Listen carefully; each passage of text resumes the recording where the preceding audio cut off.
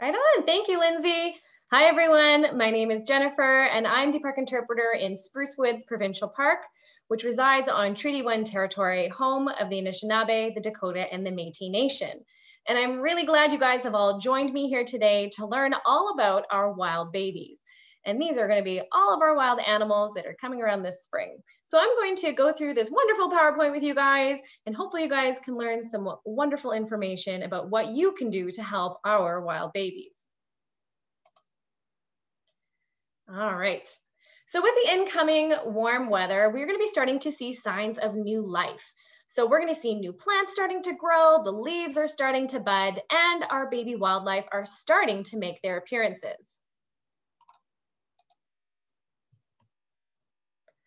Now, over the years, many of our young wildlife have mistakenly been identified as orphans, and members of the public, in their concern, have unknowingly kidnapped these baby animals from their natural parents. Now, luckily, most of them can be placed back into their natural habitat, but by learning about the natural history of infant wildlife, we can reduce the number of animals that are brought into wildlife rehab centers and conservation offices. So let's talk about the baby birds. So this is going to be a poll question. We're going to pop it up here. It's going to be our first question of the webinar today. And we'll see if Lindsay can get that going for us.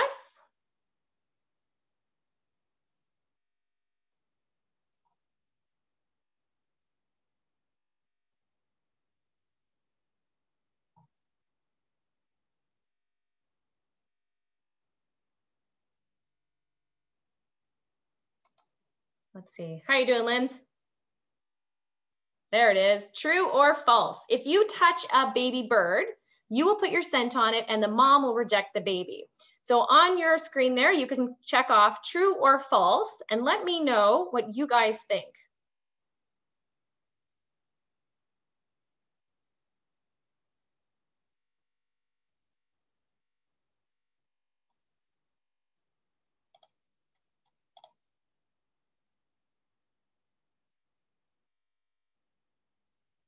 All right, and the answer here, this is interesting.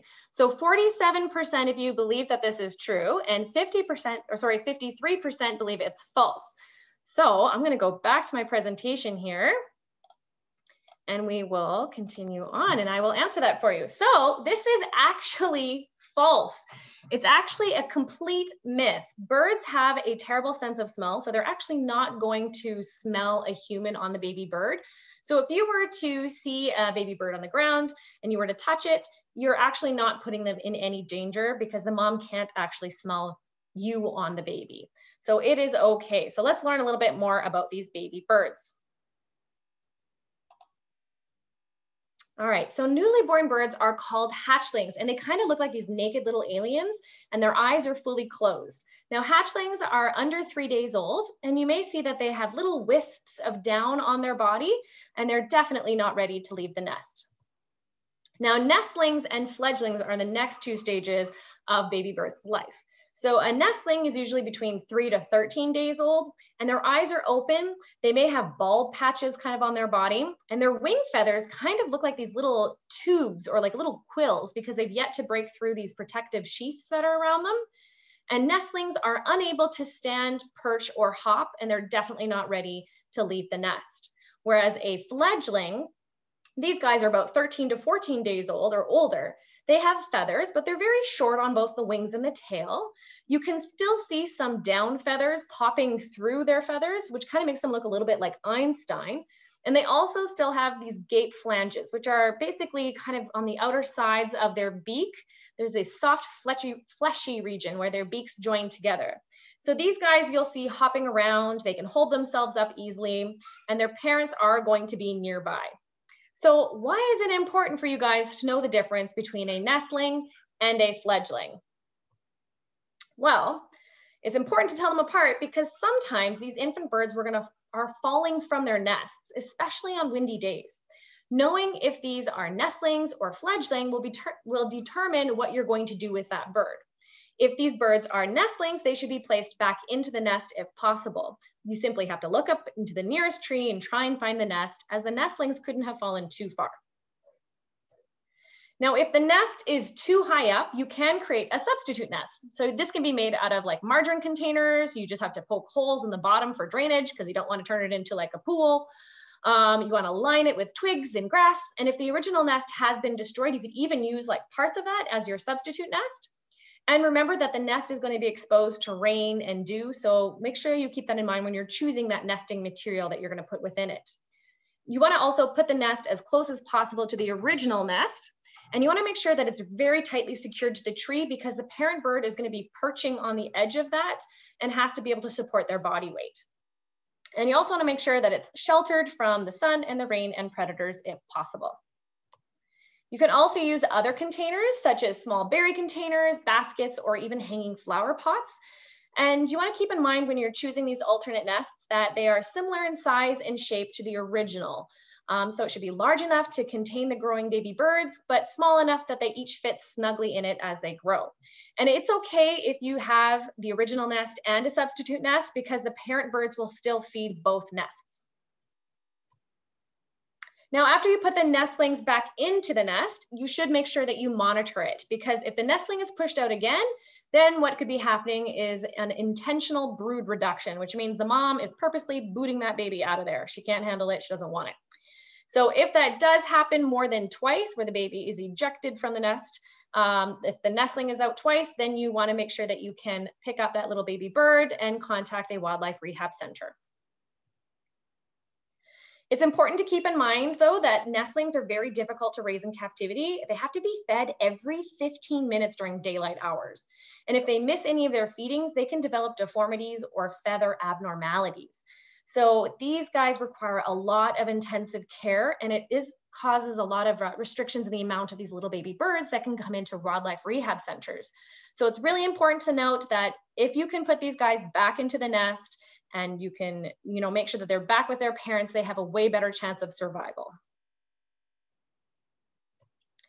Now, our little fledglings are a different story. So you would not want to put a fledgling back into the nest. And this is because before they fly, fledglings are going to jump out of the nest and they're going to spend a few days on the ground. And this is a time for our fledglings to sharpen their foraging skills and they practice takeoffs from the ground. And these guys are pretty awkward looking. And so they can be mistaken for like adults with wing injuries because they kind of suck at doing their flying skills, right? Maybe they're not doing such great attempts here. So it's a perfectly normal stage of development. They're not injured. They're just awkward and learning how to fly. And the only time you should be helping a fledgling is if you see a visible sign of injury. So maybe they have like a really droopy wing, or they have some blood somewhere on them, or they're having really difficulty time standing.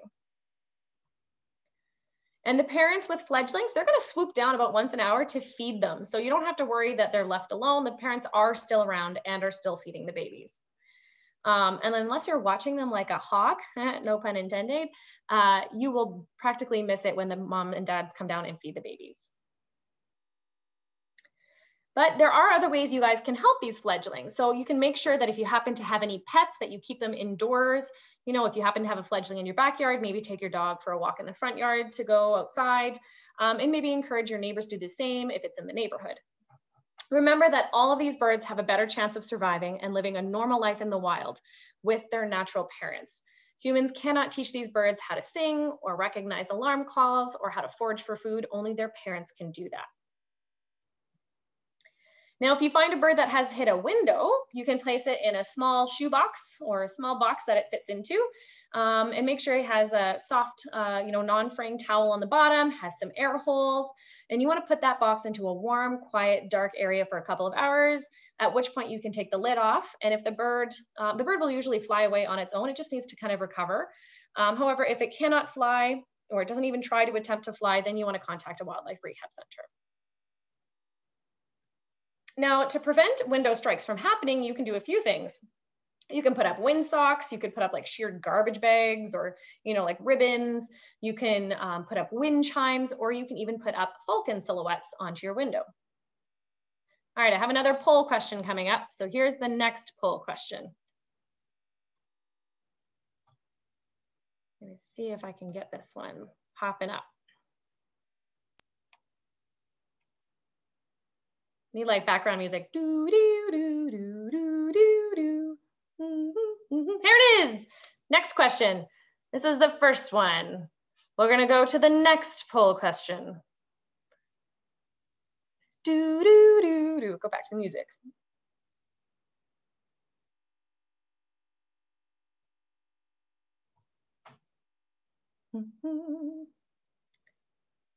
It's coming, don't worry. Here it is, poll question number 2. What is the #1 cause of bird deaths in Canada? Do you think it is power line collisions and electrocutions, collisions with houses or buildings, domestic and feral cats, or vehicle collisions?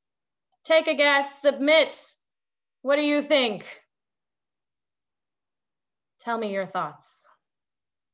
And once we have totaled all of these, you guys can see me, hi. As we total all of these, that's gonna pop back up on the screen when we get all your answers.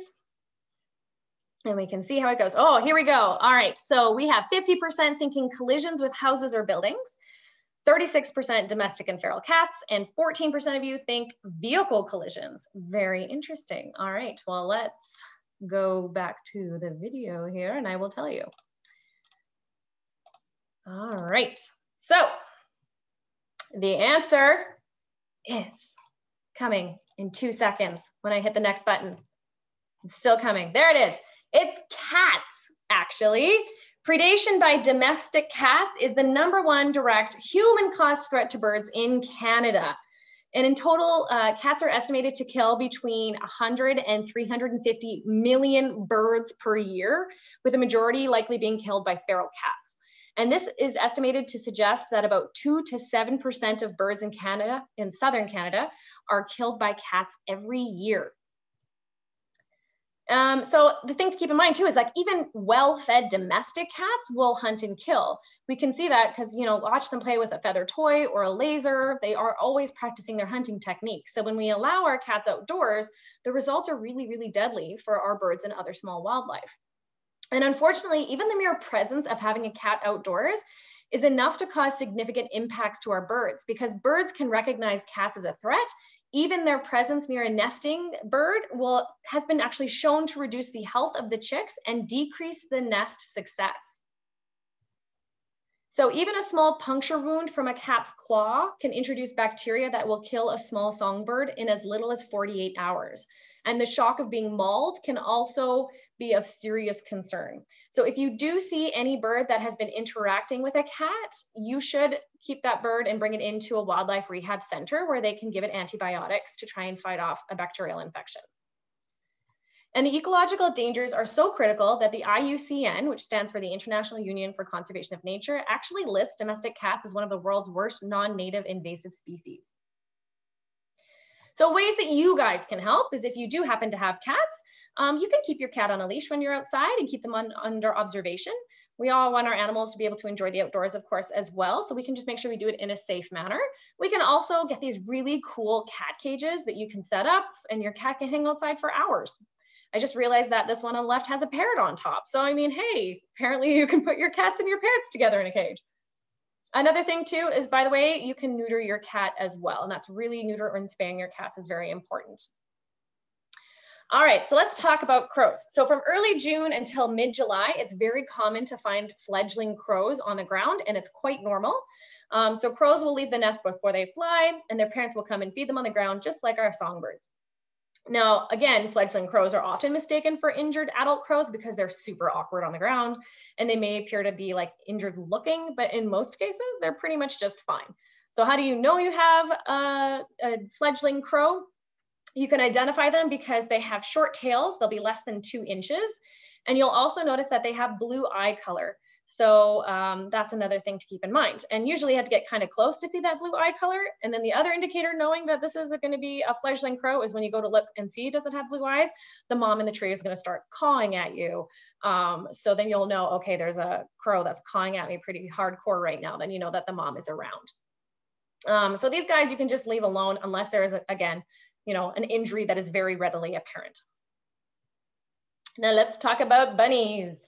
So another baby to see in the spring and even through the summer are baby cottontail rabbits. Now these guys are very common. You can find them in the city, you can find them in the country, you can find them in your backyard, your front yard. They're all over the place. So every year, cottontail rabbits are born, and they're born with a very fine coat of hair, and they're blind. And their eyes will start to begin to open at about 4 to 7 days, and then they get to move out of the nest for short trips at about 2 weeks of age and are completely weaned and independent by 4 to 5 weeks of age. So if you see a baby bunny that is larger than a softball, then that means that it is fully independent of its mother and can be left alone. And many people, will come across rabbit nests when we're raking or we're mowing our lawns. And that's because they make their nest in urban areas and like just shallow depressions in the ground, which is lined with fur. So if you see a nest that has not been damaged and the babies aren't injured, just simply leave them alone and don't touch them. Maybe, a lot of times people come across them when they're mowing the lawn. Just simply like leave it alone. Maybe don't mow for a couple weeks until the babies are out and about. Sometimes people are concerned though when they see these nests and then they don't see the mom tending to the nest throughout the day, but that's perfectly normal because the moms will only feed the babies twice a day, usually at dusk and dawn. And then otherwise the mom is going to stay away from the babies to protect them from predators. And the babies are actually born without scent, so they do not have smell on them, so predators can't sniff them out. So it's best to just leave them alone, and that's what the mom does. Mom will actually just leave them alone. And because they're born without any scent, it's extremely important that humans do not handle the bunnies. So this is different from those baby birds. You do not want to touch baby bunnies with your hands, because once we do touch baby bunnies, we put our human scent onto the bunnies, and now they're exposed to the chance of being smelled out by a predator. Now, if you're still worried that the mom has not been at the nest and you just want to be like 100,000% sure that the bunnies are being fed, you can put 4 pieces of wool into like a tic-tac-toe pattern over top of the nest, and you just leave it overnight. And if you go check it the next morning and none of the strings have been moved, then you could be like, okay, maybe the babies weren't fed during the night. And then in that case, you want to contact a wildlife rehab center before you do anything like touching the babies. Do not touch those babies. And again, this should only be done contacting wildlife rehab or, taking these next steps if you're for sure that these babies are orphaned, or maybe you see a dead adult rabbit nearby, right? And that could be a reason of concern to think that they might be orphaned. So unless there's an obvious injury, we always want to leave the bunny alone. However, if you have witnessed the bunny being attacked by a cat, similar to those birds, you want to make sure that you bring it into a rehab center right away. Similar to baby birds, even the tiny puncture from a claw or a tooth is going to be fatal to the bunny unless we treat it right away. And another thing to keep in mind is that baby rabbits are so stressed. They have a very low survival rate in captivity.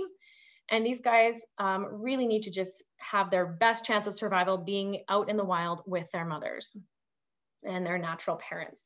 And remember, do not handle them. Like this person's holding it, don't do that. All right, so let's talk about our ducklings. So there's a few easy steps on what to do if you suspect that ducklings have been orphaned. If you've been observing a group of ducklings that are bigger than 5, and you've been watching them a while and you notice that there's no mom around, what you can do is pretty easy. You just put ducklings into an open box with a shallow pan of water. You can place it in a safe open area for the mom to find.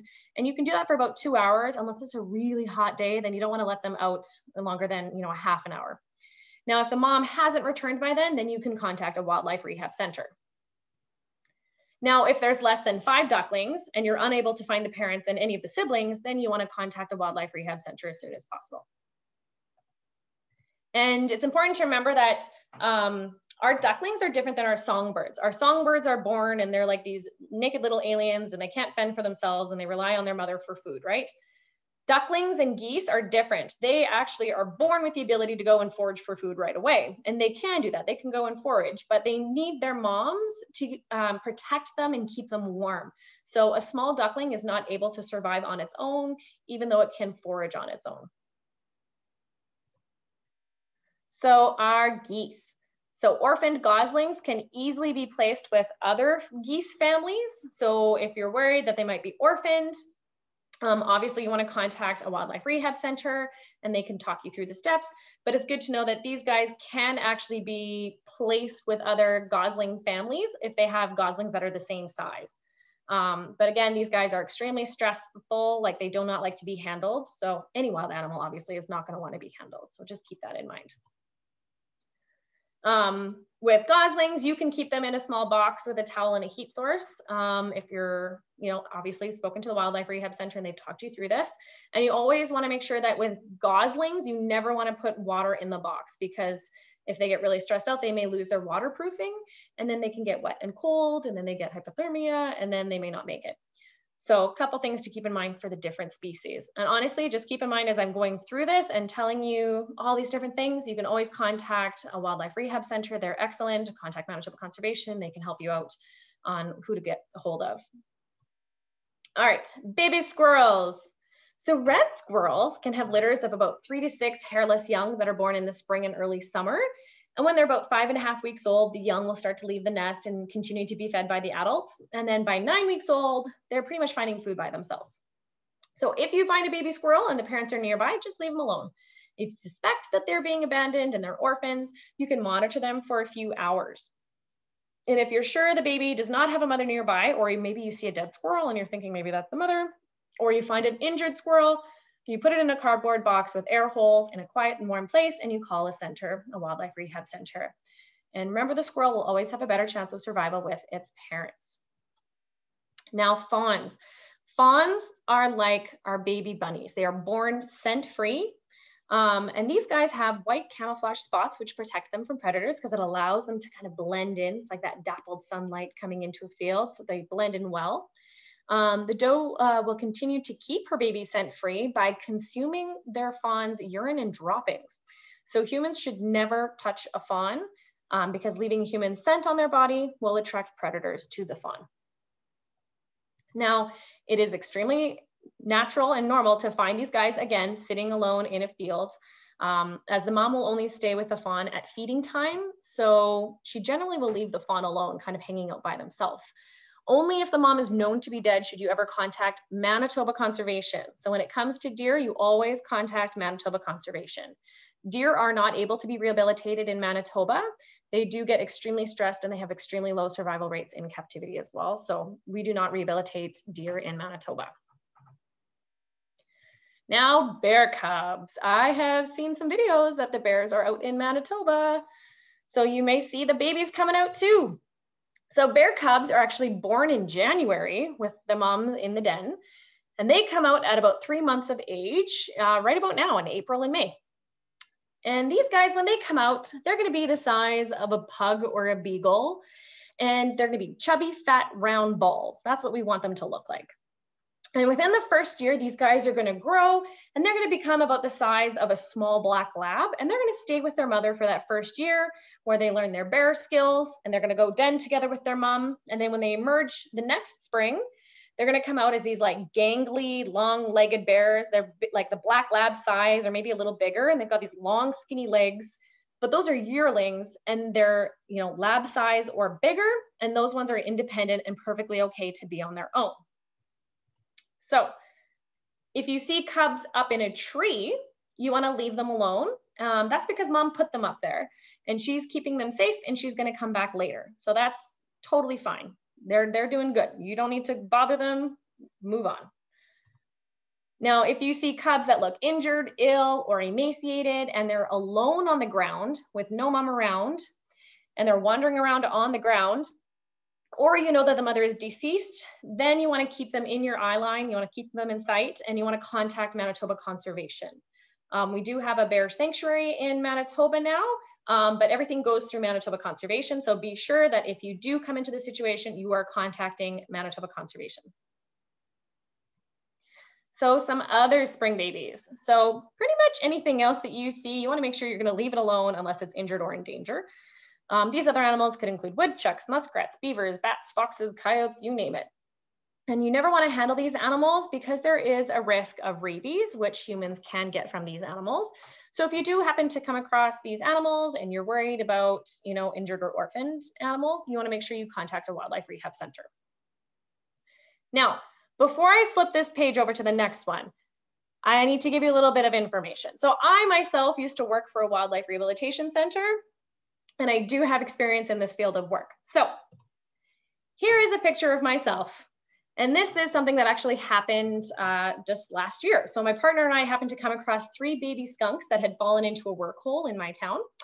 And what we did is the babies were okay. So we just basically picked them up, put them into a cardboard box and moved them out of the hole and released them into the bush, which was a safe distance away. I made sure I wore protection for my hands. And yes, I did get skunked by the little guys. But if you come across orphan baby skunks, you want to make sure that you're not handling them and you want to leave them alone in nature. Skunks are always best to be left alone due to their risk of being high vector species for rabies. And skunks are not able to be taken in at any rehab centers here in Manitoba, so they can't go in anywhere to be rehabilitated.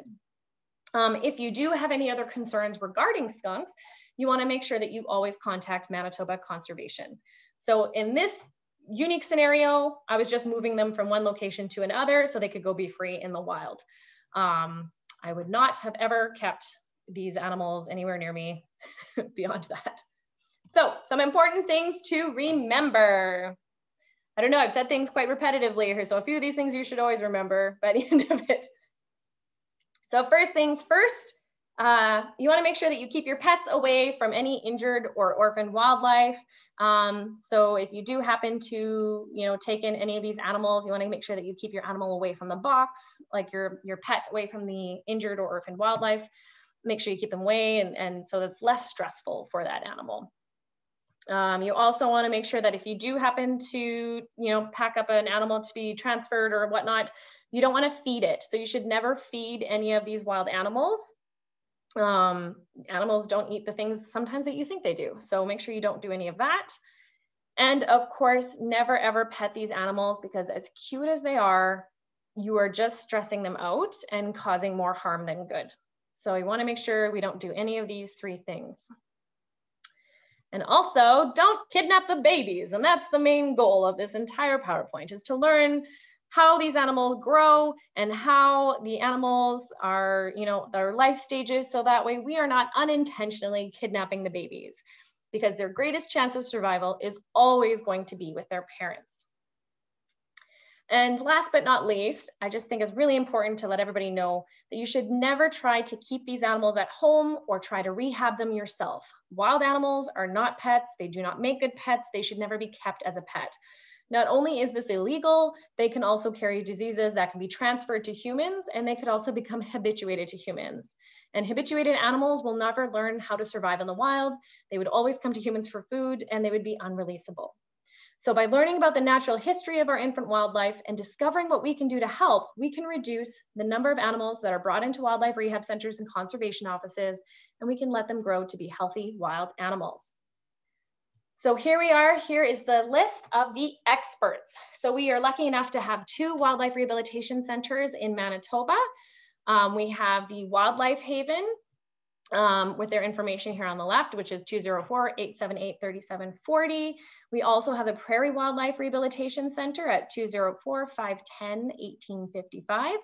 And if you see any injured orphan wildlife, you can also contact the tip line with Manitoba Conservation, which is also a wonderful option, at 1-800-782-0076. So I'm going to keep that going up there. I'll see if we have any questions or anybody has anything they would like to ask, and I can go through that. And then at the end, I'll pop up that screen again for you guys, so you can make note of those listed contacts. All right, thanks so much, Jen.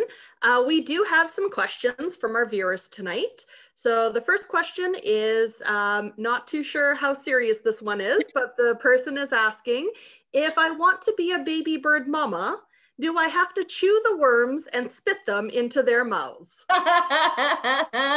All right. Well, hopefully we've learned by the end of today's program that we could never be the baby bird's mama.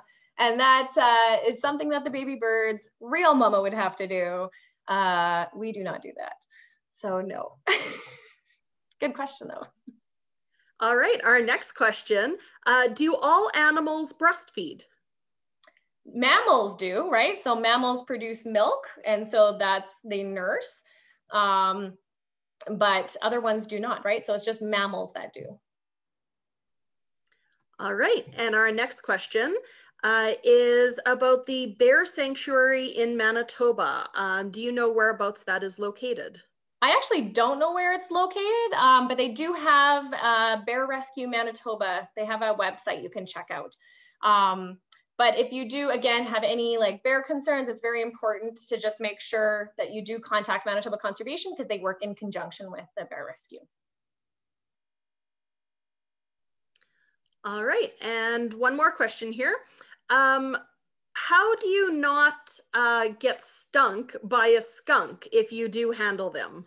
You're gonna, it happens. So it's another reason not to handle wild, skunks. Or all skunks are wild, or not to handle skunks at all because they're gonna stink. They have their natural musk.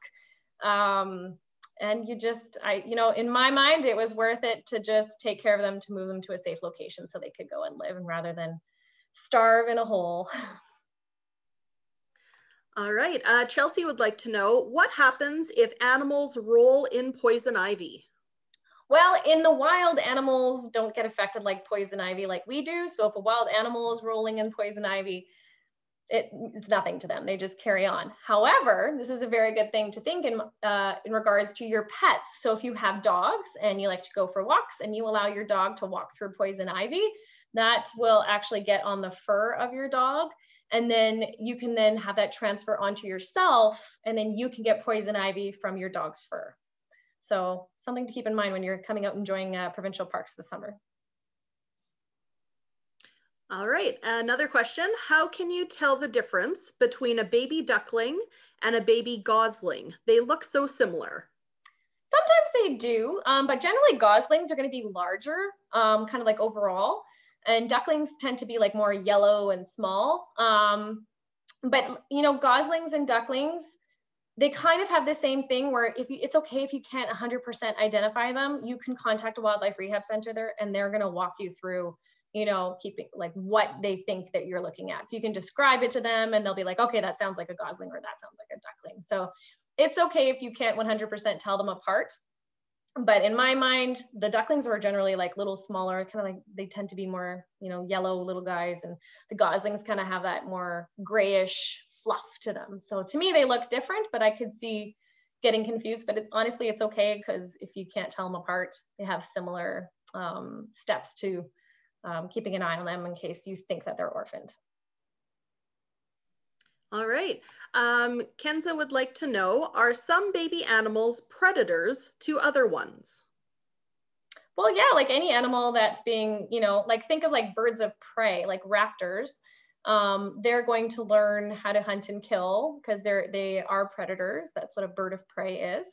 So they're going to learn how to hunt and kill from their parents. So they're going to be predators to try and, hunt and kill. And if you think about it, even songbirds go and hunt and kill like bugs and insects and worms and all that. So yeah. All right. Susan would like to know, can a baby squirrel be placed back in its nest, or does the human scent make the mom not return? I believe with the squirrels that you can move them. I don't believe they're born without scent. That's a good question, actually. I don't know that one off the top of my head. I would double check just to be sure. But I know that sometimes a good indicator of a squirrel that is orphaned is one that actually comes to humans. So keep that in mind as well. So if you have a squirrel that's actually like a little squirrel that's coming at you and is like actually trying to come towards you, then generally that's not normal. So you want to keep an eye out and see if you do see a mother. I would always just make sure that, you're wearing gloves regardless if you were to do that. So that way, you're not in case you get bit, or, just protecting from claws and scratches. And just in case of that reason, wear gloves just to be safe if you're going to then put that squirrel back. All right. What would happen if two birds were fighting and a baby bird got hit and fell out of the nest? Well, then that's when you would go to those steps of, is it a nestling or is it a fledgling? And if it's a nestling, then you want to put that guy back up in the nest, right? All right. Val would like to know, will ducklings mix in with gosling families? No, they are separate. And Goslings will be able to kind of join in with other goslings of the same size. So sometimes you can see geese are like super mamas, and they have like big, huge, they'll kind of like take in all the babies in the area. So sometimes you can easily like just pop in, here's a couple extra orphans, and you can pop them in with the rest of the goslings. Whereas like ducklings are very picky, and they want their own ducklings. So you couldn't take a gosling and pop it in with a duckling, or take a duckling and pop it in with a gosling. They have to be with their own. So especially with ducklings, you want to make sure you call a wildlife rehab if you're really worried about an orphan duckling, because they're harder to rehome, whereas the goslings are like, whatever, I've got 20 kids, I'll take 2 more. So. All right, and that's all the questions we have for tonight. Great. Well, thank you guys so much. I'm going to pop up on the screen here that contact information, so that way you guys can write down that. Otherwise, thank you guys so much for coming. We hope to see you guys out here in parks in this beautiful summer. Stay safe, and thank you guys so much for coming.